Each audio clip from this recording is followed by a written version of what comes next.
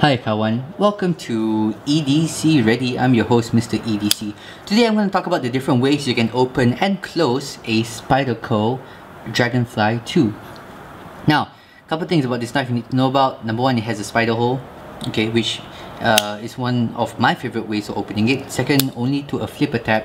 Secondly, this is a lockback knife, meaning that instead of having an axis lock or a compression lock or a liner lock, it uses a backlock, which is this metal bar right here that catches the back of the blade and locks it into place. Now, a lot of people have said that a backlock is not a fidgetable knife. I disagree. I feel like this knife is very fidgetable. Not the most fidgetable. Like axis locks has a lot of fidget factor. Compression locks have a lot of fidget factor. Certain flipper frame locks have a lot of fidget factor, but do not underestimate the fidget factor of a knife with a lockback. And here I'm just going to show you the different ways to open it.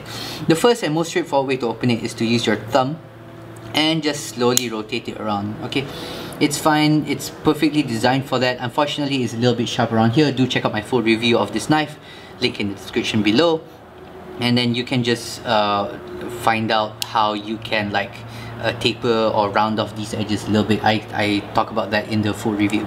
So that's the first way of opening it.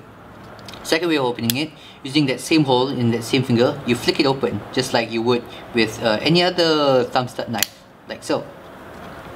Next up, you can open it with your middle finger flick like this. Yeah, that's great.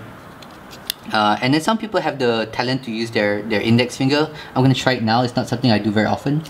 Yeah, there we go. Now, another way to open this is actually just to hold the blade itself along with the spidey hole and just flick it down like that. Okay.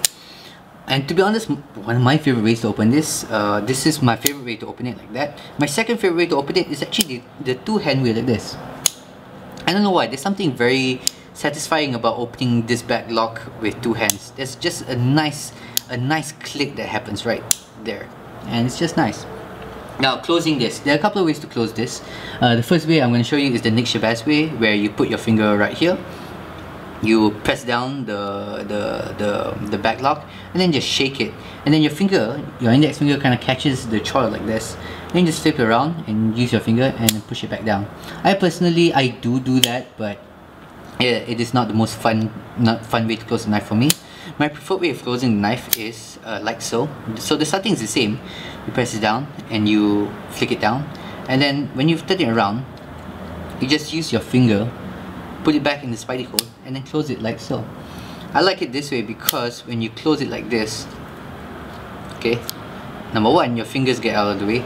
Number two, you're already pinching the knife, and then you can immediately put it back in your pocket like that. There's less finger gymnastics that happens like that. Okay, I'm gonna show it to you right there. A little bit difficult to do under the camera, but you get the idea. And of course, the final way to close it is you just press this and you close it like that, which is slow, but if you want to be more discreet, you can do that. Then there are other ways I've seen people close this. Now, all these flicking actions and closing action works if you have the pivot tuned properly. Too tight and it's not gonna flick, or it's not gonna fall like that. Now, another way some people have done it that I've seen is that they've loosened up the pivot so much that they can just press it like this. I'm gonna try to do it here. Press it like this and just flick it down like that. Okay, mine is not that. I don't find that very safe. I find that my fingers are in the way and I might cut myself. But yeah, that's all. So that is the fidget factor of a backlock on a Spyderco Dragonfly. And I hope you like this video. And of course, check out my Patreon account if you want to help support this channel. Help me upgrade the channel a little bit. Maybe get better gear to review. And that's all. And stay ready. And I'm your host, Mr. EDC Ready.